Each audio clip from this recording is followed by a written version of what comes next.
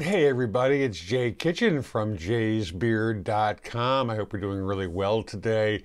We're going to be doing a review of something from the house of Maison Francis Kurkdjian. This is their Aqua Universalis. Check out the bottle it comes in. It's quite cool. I mean, it's in the style of the other Kurkdjian bottles, but nonetheless, check it out.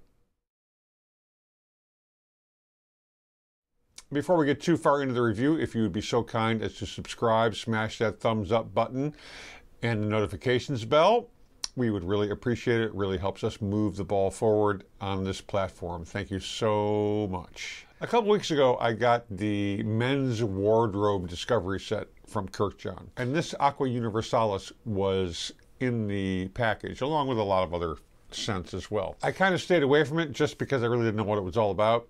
I did a little research. It's a springy, kind of freshy citrus scent. The website says it was created in 2009. The nose behind it is Francis Kurkdjian himself. This was inspired by Cleanliness, a scent composed of bergamot, Sicilian lemon, lily of the valley, sweet orange, and blond musky wood. They also sell this scent in a laundry detergent. So it's kind of funny because some of the comments about this scent refer to it as a laundry detergent smell, or, you know, a dryer sheet smell, something like that. So I found it really ironic that the brand actually makes a laundry detergent in this scent. Now, I sprayed it on about, oh boy, 4 or 5 hours ago, and it was really nice at the beginning, and then it just sort of faded off into nothingness. Now, I resprayed myself a little bit ago, and it's got a real clean, oceanic kind of fragrance. I'm going to do it again.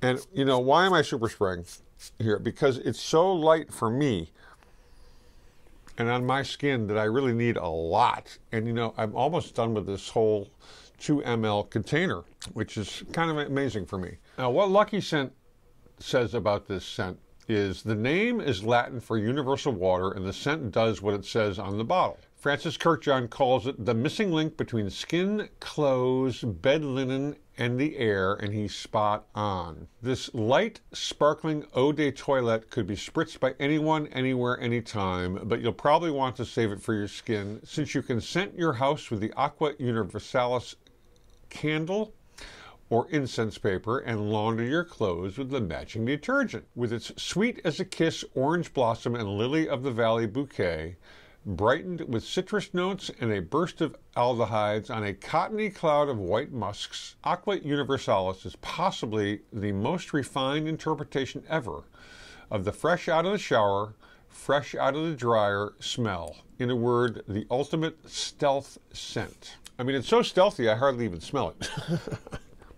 On ScentSplit, Our Diggity said in December of 2023 that this has great longevity for a citrus musk, rough laundry detergent opening, but the dry down is fresh with good longevity. A higher-end St. Bart's layered with a CKB, not worth the price tag. Another person referred to the sort of dishwashing liquid and all-purpose cleaner laundry scent. It's really, I mean, it's very clean, very fresh, but I'm not really getting a lot. The accords as listed on Fragrantica of this are citrus, white floral, fresh, musky, aromatic, and green. The notes are, there's no top, middle, or base, it's just straight up scent notes. Lily of the valley, Amalfi lemon, bergamot, musk, orange blossom, orange, and woodsy.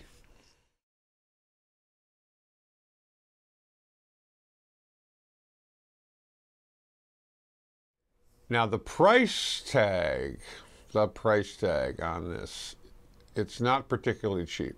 For 70 mLs, it's $230. For 200 mLs, it's $445. Clearly, it's cheaper to buy 200 mLs than the 70 mLs in the sense of, you know, dollar per ml, I guess.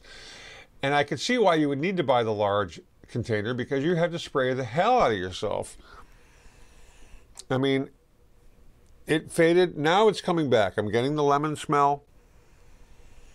It is very nice, very clean, and I actually sprayed some Molecule 01 on this as a layer earlier to sort of bring it out even more, and it didn't really do much at all, to my nose at least.